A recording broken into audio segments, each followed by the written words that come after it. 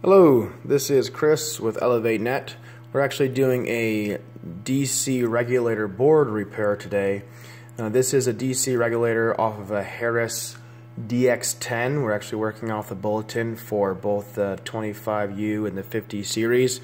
This is kind of a repair slash jumper guide that Harris has given us for dealing with a AM translator. So this is actually a AM radio station, the circuit board off of the controller system.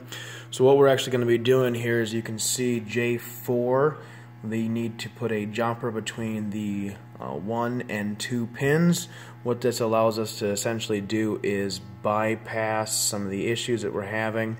We're also going to be putting a couple other jumpers in place just to deal with some of the issues that they have put onto these systems. From what we've gotten from Harris, essentially what happens is, over time, and these systems, as you can probably tell, are quite old, over time the contacts become essentially just dirty from going on and off. Over time you got so much arc and everything building up, you get weak connections. And what's actually happening here at this radio station is the station itself is essentially just turning itself on and off as the connections are either lost or created.